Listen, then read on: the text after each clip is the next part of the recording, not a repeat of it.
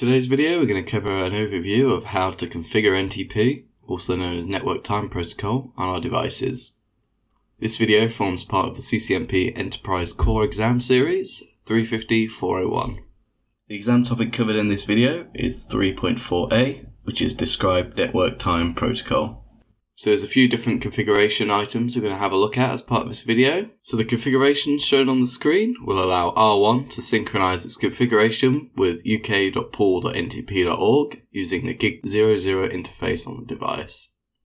The configuration we're going to be using can be found here, however let's go to R1 and configure this now. So first things first, I'm going to go into configuration mode, and I'm going to do NTP server uk.pool.ntp.org. and enter that.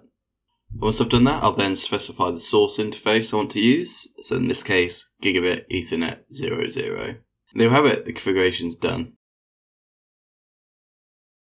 An alternative command we can do, which I'll show you now, is we can put this all into one command, so it would be NTP server uk.pool.ntp.org space source, and then specify our interface, Gigabit Ethernet 00.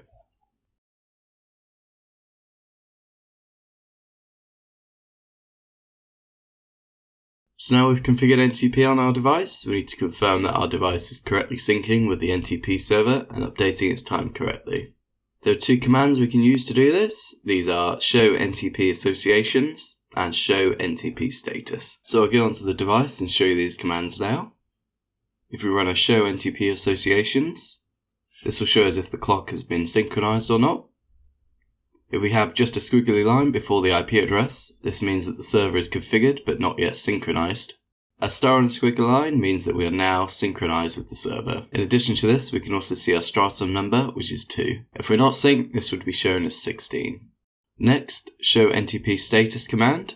This provides a similar output, however it makes it slightly easier to determine if our device's clock is synchronized, stratum of the device, and the reference IP address of the stratum. You can see here, I'll show you a before and after of the show NTP status command.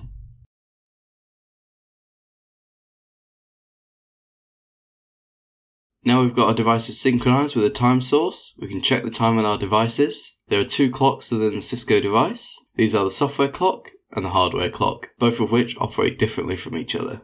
We can view these clocks with the following commands. So for the software clock, it's show clock, and for the hardware clock, it's show calendar.